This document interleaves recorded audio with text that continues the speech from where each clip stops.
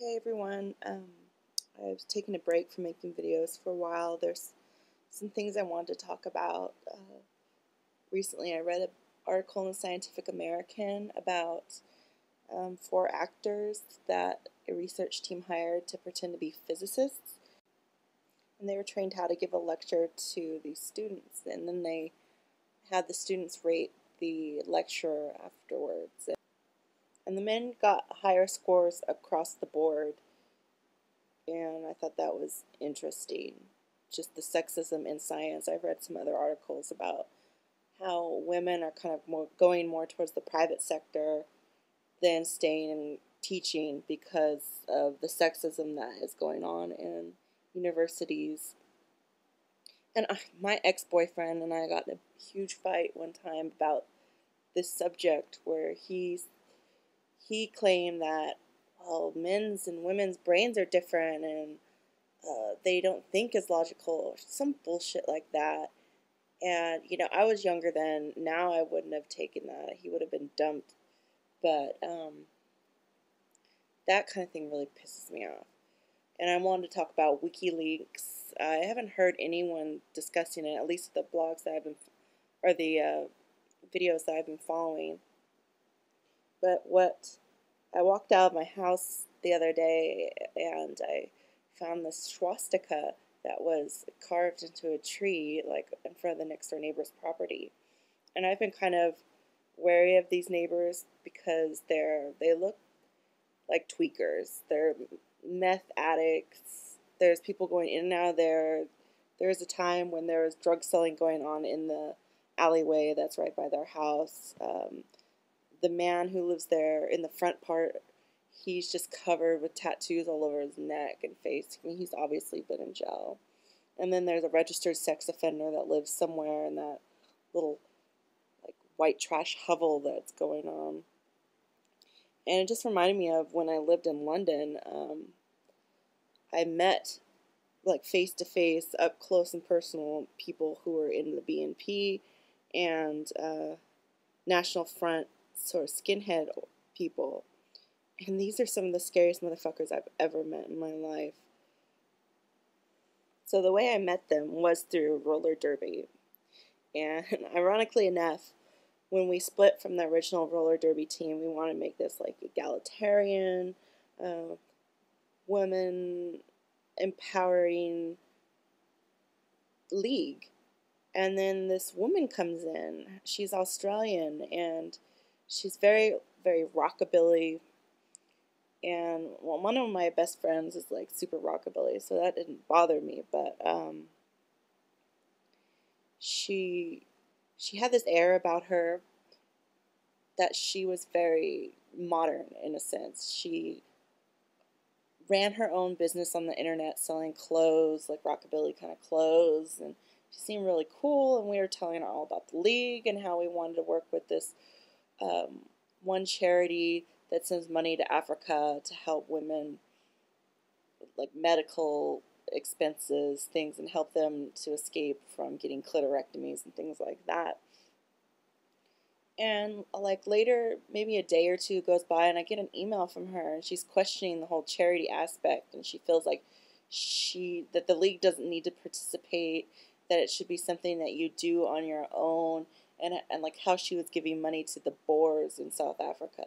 And I was like, the Boers in South Africa, I didn't know what that was. And it's white farmers who she says that are being attacked and kicked off their lands by blacks. And then I asked a South African woman about the Boers, and she's like, no, they're stupid. And it's kind of a racist cause, apparently. So that like started, like, the first warning flag comes up. And then she recruits her friend, this Italian girl. And systematically they start dismantling our league. They brought all their friends in. And I left because it just got more and more bizarre. And later on, they kicked my friends, who also helped start the league, out. But before that, they were all hanging out, being chummy and things like that. And the woman, I'm just going to call her Goring's girl, she shows my friend her arm and was like, had an 88 on it. And apparently that means Heil Hitler. And she was going off about how in like the early 90s and 80s, how she was, you know, a skinhead. And that's how she met her husband. And her husband, he's very scary. I mean, the man looks like a Stafford Terrier, basically. And he has about the manners of one, too. And so it turns out that she's actually not this modern career woman, that he's actually in control of the whole business and what goes into it. And she's basically plays housewife, and then he's letting her go and do this roller derby thing to kind of market their business. And the Italian woman, her boyfriend looks like a trauma character, basically, like Toxie. And he's British and part of the BNP National Front scene. And apparently, when my friend went over there, they had like a set of Nazi dishes. Like, they must, I don't know how they got it, probably on the black market or wherever people go to get Nazi dishes. But anyway, these were the National Front people, and I find it highly ironic that both the Goring's girl and the Italian woman were very, very Britain for the British type. And I'm sitting there looking at them, I'm like, you're not even British. And your significant others are fucking troll looking beings. I mean, how could they, is that all they could be proud of, is their race? And I found London to be one of the most, like, racially polarized places I've ever been. And I had culture shock the moment I stepped off the plane. I remember getting there to Heathrow, and I walked out, and there was at least 5 women in burqas with an old man in a wheelchair, and they're going to pick up something. And I was like, where the fuck am I? Am I in, like, Pakistan or something?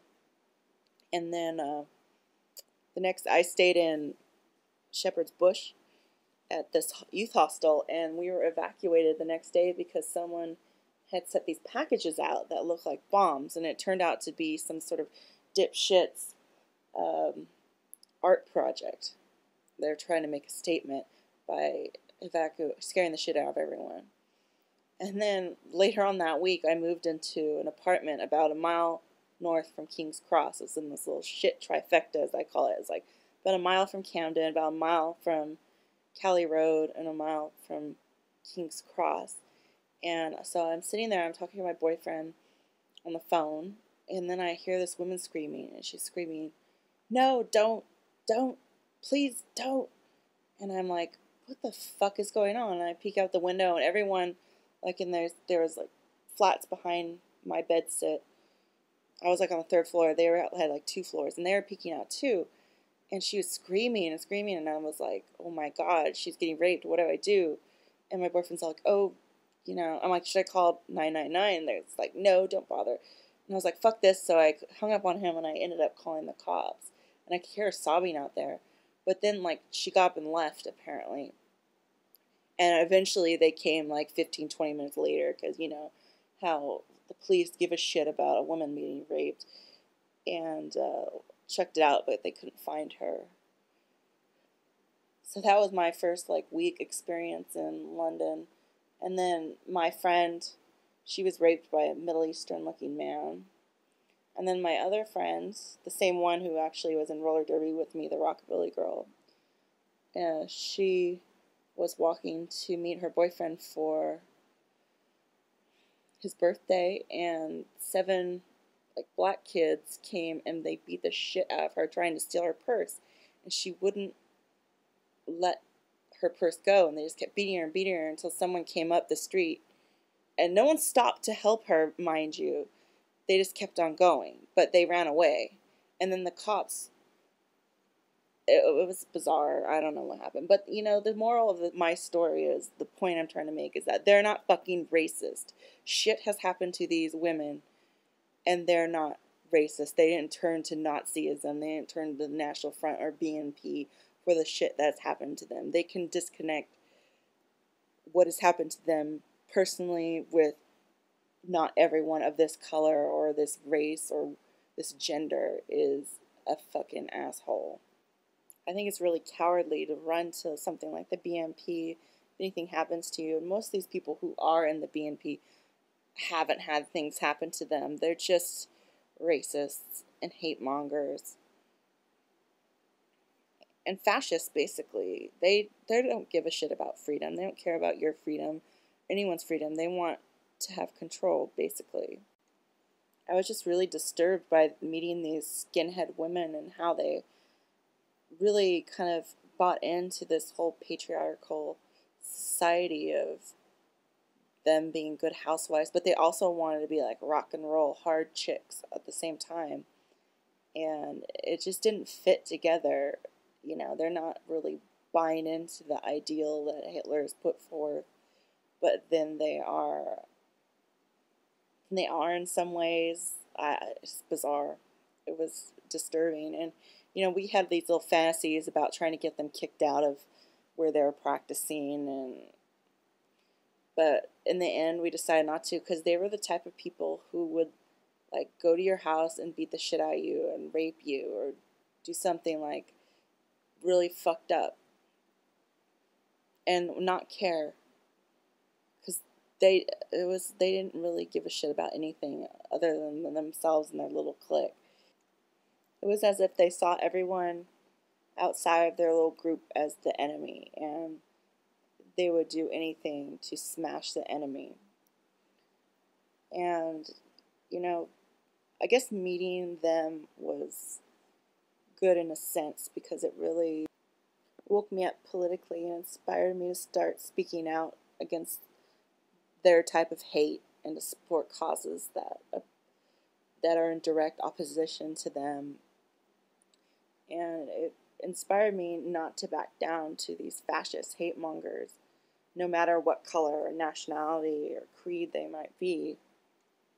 And this is one of the reasons I'm kind of disappointed in YouTube, because it is really a safe haven for these fascists and extreme right-wing Christians and whoever else that has any sort of extreme patriarchal fucking opinion to speak. But, you know, people like Antique Lens and Coughlin, who I think they both put a lot of effort and thought and compassion into their videos. I have to say it's pretty refreshing to see people speaking their opinions and not trying to sell you something.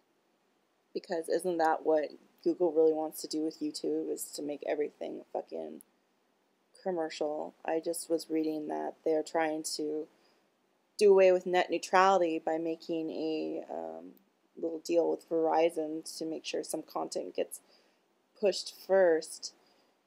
So it's just, what can I say? Everything's fucked right now. So, alright, I'm going to end on that. Bye.